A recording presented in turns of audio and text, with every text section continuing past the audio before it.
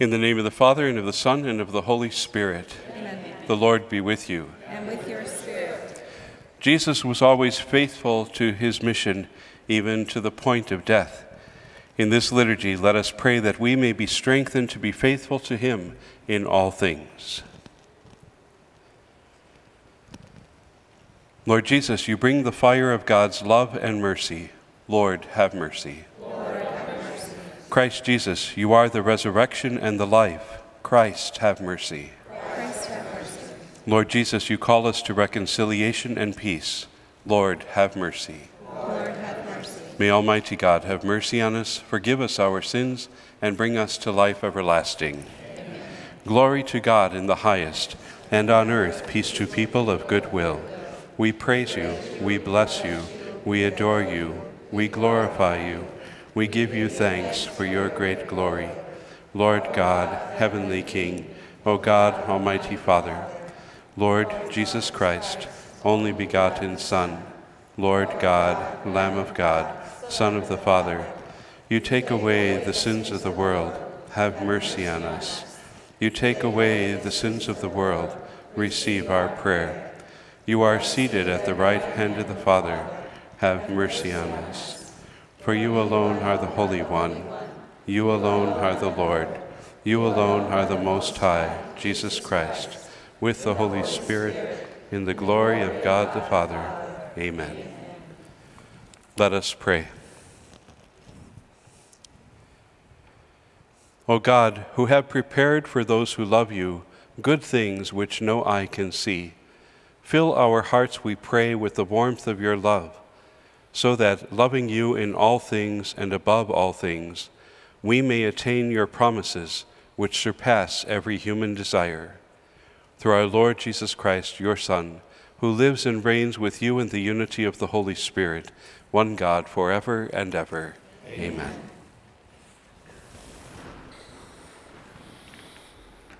A reading from the book of the prophet Jeremiah. In those days, the princesses said to the king, Jeremiah ought to be put to death. He is demoralizing the soldiers who are left in this city and all the people by speaking such things to them. He is not interested in the welfare of our people, but in their ruin. King Zedekiah answered, He is in your power, for the king could do nothing with them.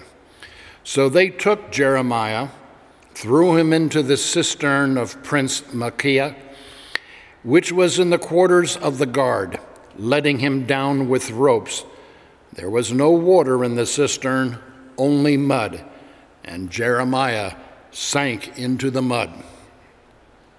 Ebed-Melech, a court official, went there from the palace and said to him, My lord king, these men have been at fault in all they have done to the prophet Jeremiah. Casting him down into the cistern, he will die of famine on the spot, for there is no food in the city.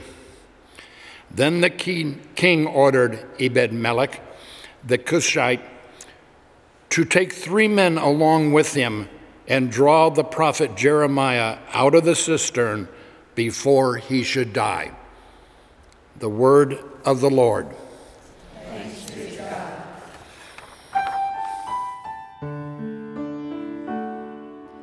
Lord, come to my aid, come to my aid, come to my aid.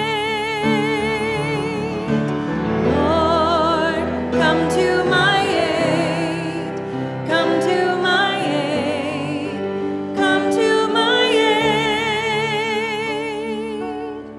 I have waited for the Lord, and he stooped toward me. Lord, come to my aid, come to my aid, come to my aid.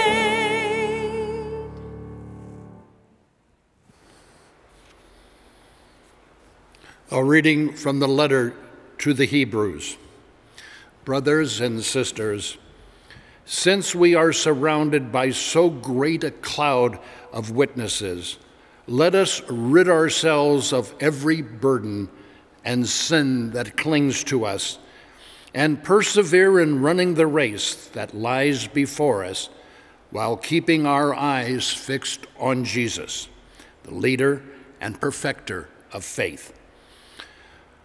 For the sake of the joy that lay before him, he endured the cross, despising its shame, and has taken his seat at the right of the throne of God.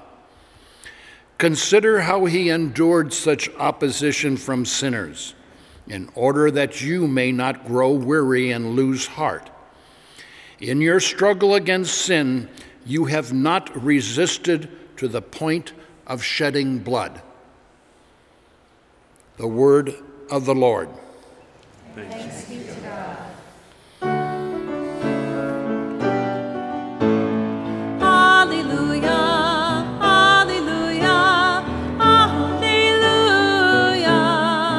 hallelujah, hallelujah, hallelujah. The Lord be with you. And with your spirit. A reading from the Holy Gospel according to Luke. Glory to you, Lord.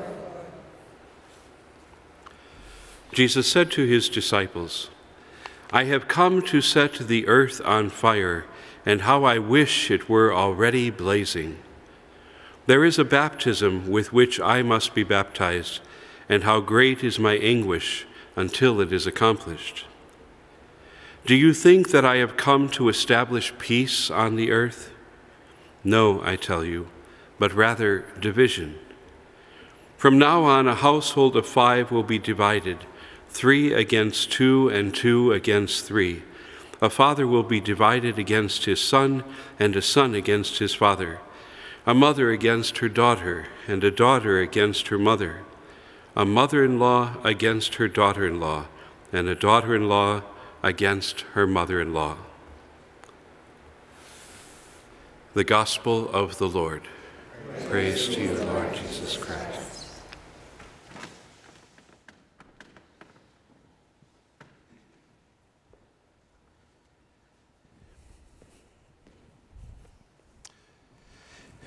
Well, today's Gospel is kind of totally opposite of the Jesus we know, who speaks of joy, of love, of peace, forgiveness. Usually things that are hopeful and positive. But today it's kind of a fire and brimstone speech or homily that he gives, literally. In reality, Jesus is giving some shock value to make a point. The point is, not everyone is going to accept what he is telling them. He didn't come to make division. He didn't come to cause any kind of hurt. But that's going to be the result of his message, because some people won't be able to accept his message. Not everyone is going to accept what he's telling them. And there will be division. There will be division, there will be hatred, there will be all sorts of things. And that comes because of people who are not in tune with the Lord, who are not in tune with his own love, not in tune with his own message of mercy and forgiveness. So, choosing to follow Jesus as we do, and as we have been promised in baptism that we indeed are his disciples, that we will spread his good news of God's love. But choosing to follow Jesus will sometimes have repercussions, sometimes even among families, sometimes even in the church. And you know what? When there's division, when there's hatred among people, the devil dances for joy. When he sees that people no longer follow the Prince of Peace, but their own desires, and division comes, the devil loves it all. Even sometimes, we see, in families, when we're talking about vocations and the fact of how much we need so many new priests, we do. We're just so depleted here in the Diocese of Las Vegas. We're blessed with our seminarians, but there's not enough to cover those who will be retiring, or, God forbid, those who get sick or die. We need more, and God is calling, but sometimes the hearts just are not listening. And we have to be real careful with this too, because sometimes in God calling somebody toward priesthood, there may be divisions even in the family. We might have a parent who would say, you know what, this is my only child, my only son. I want to have grandkids. He shouldn't be a priest. Could cause division, huh? Even when the child might feel a call by the Lord, feeling the tug of who am I loyal to?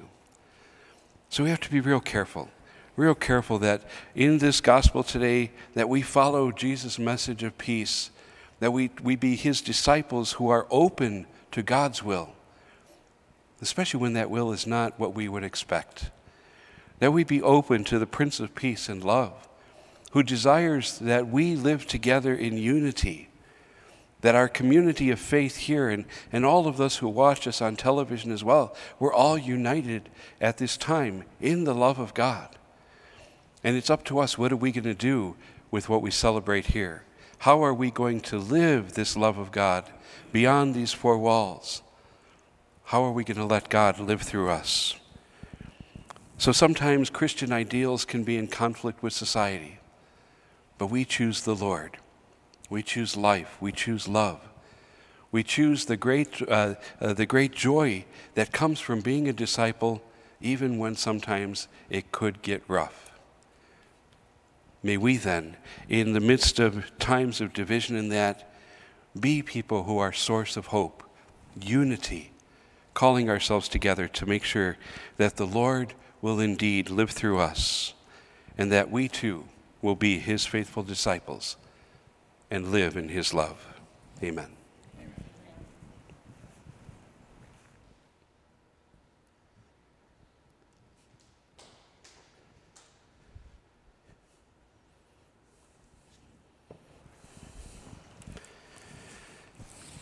Together we profess our faith using the Apostles' Creed. I believe in God, the Father Almighty, creator of heaven and earth, and in Jesus Christ, his only Son, our Lord, who was conceived of the Holy Spirit, born of the Virgin Mary, suffered under Pontius Pilate, was crucified, died, and was buried. He descended into hell. On the third day he rose again from the dead. He ascended into heaven and is seated at the right hand of God, the Father Almighty. From there he will come to judge the living and the dead. I believe in the Holy Spirit, the Holy Catholic Church, the communion of saints, the forgiveness of sins, the resurrection of the body, and life everlasting. Amen. God hears the cry of his faithful, and let us confidently place our needs in God's hands. That all members of the church choose faithful discipleship, no matter what its cost. We pray to the Lord.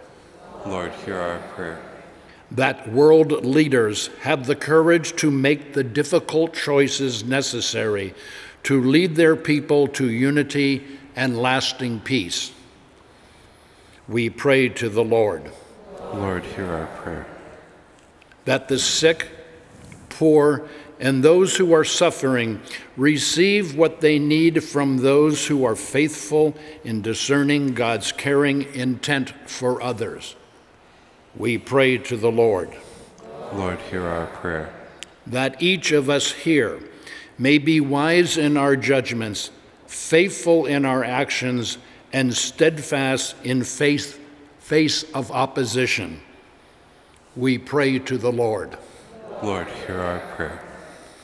O God, you inflame our hearts with passion for the saving work of your Son.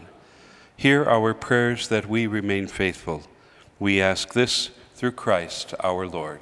Amen.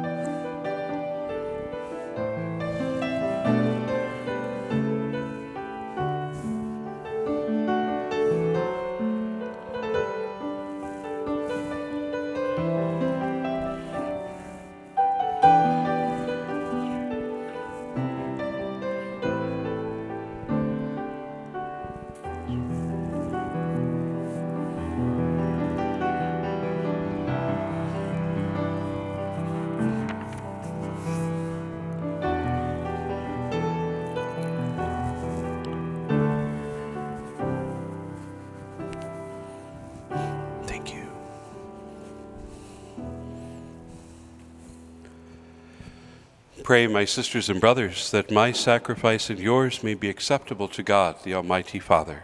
May the Lord accept the sacrifice at your hands, for the praise and glory of his name, for our good and the good of all his whole church.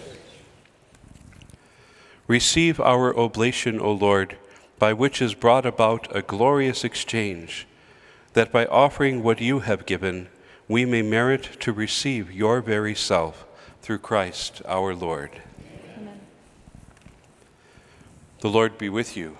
And with your spirit. Lift up your hearts. We lift them up to the Lord. Let us give thanks to the Lord our God. It is right and just. It is truly right and just, our duty and our salvation, always and everywhere, to give you thanks, Lord, Holy Father, Almighty and eternal God. For you laid the foundations of the world and have arranged the changing of times and seasons. You formed us in your own image and set us over the whole world in all its wonder, to rule in your name over all you have made, and forever praise you in your mighty works through Christ our Lord. And so with all the angels and saints we praise you, as in joyful celebration we acclaim. Holy, holy, holy Lord God of hosts, heaven and earth are full of your glory. Hosanna in the highest, Hosanna in the highest. Blessed is he who comes in the name of the Lord. Hosanna in the highest, Hosanna in the highest, Hosanna in the highest, Hosanna in the highest. You are indeed holy, O Lord, the fount of all holiness. Make holy, therefore, these gifts, we pray, by sending down your Spirit upon them like the dewfall, so that they may become for us the body and blood of our Lord Jesus Christ.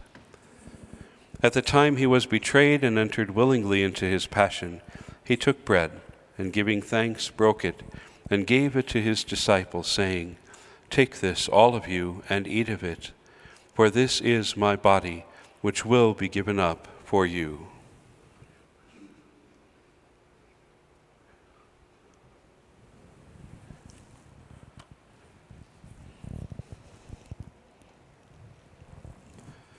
In a similar way, when supper was ended, he took the chalice, and once more giving thanks, he gave it to his disciples, saying, "Take this, all of you, and drink from it. For this is the chalice of my blood, the blood of the new and eternal covenant, which will be poured out for you and for many for the forgiveness of sins. Do this in memory of me."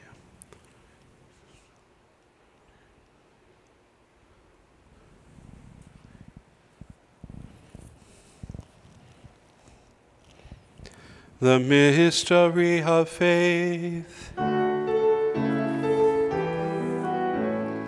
When we eat this bread and drink this cup, we proclaim your death, O Lord, until you come again.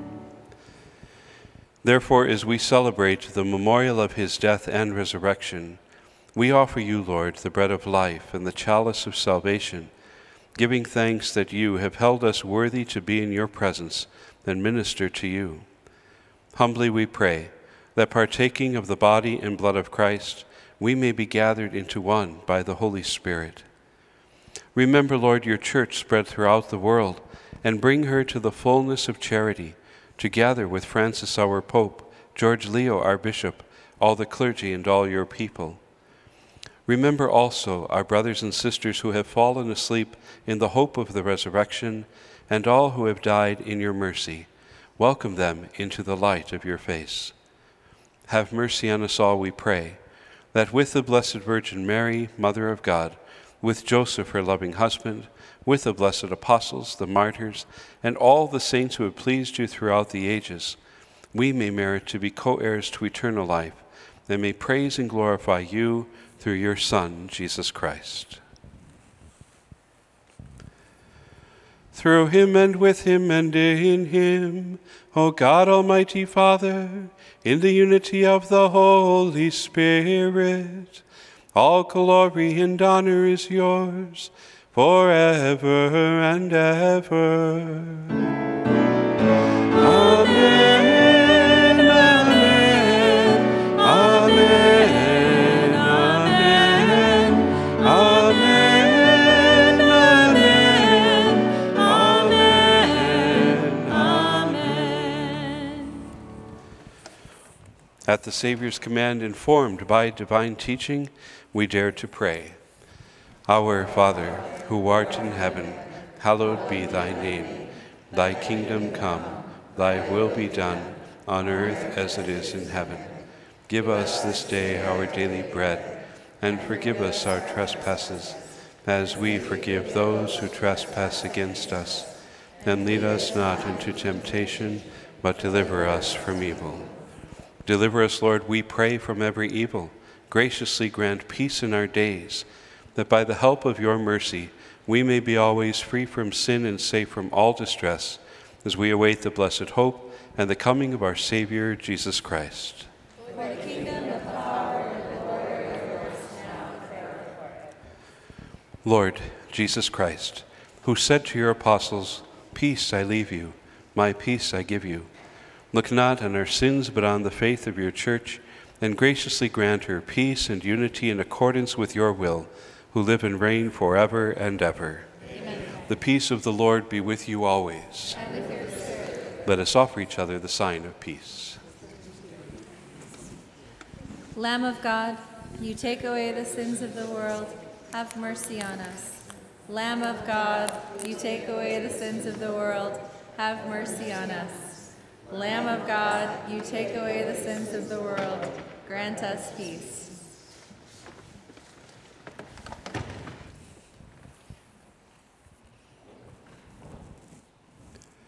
Behold the Lamb of God. Behold him who takes away the sins of the world.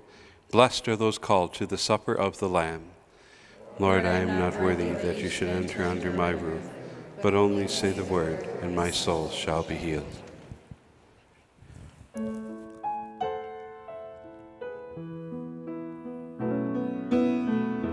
I will choose Christ, I will choose love, I choose to serve. I give my heart, I give my life, I give my all to you.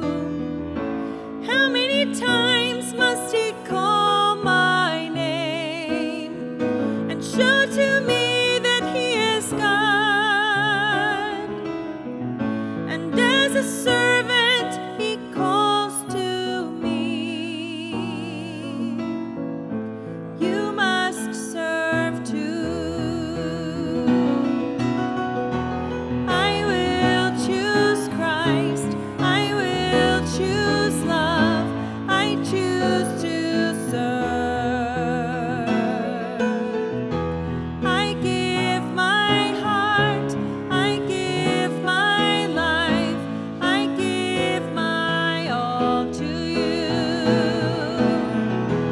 I will choose Christ, I will choose love, I choose to serve. I give my heart, I give my life, I give my all to you.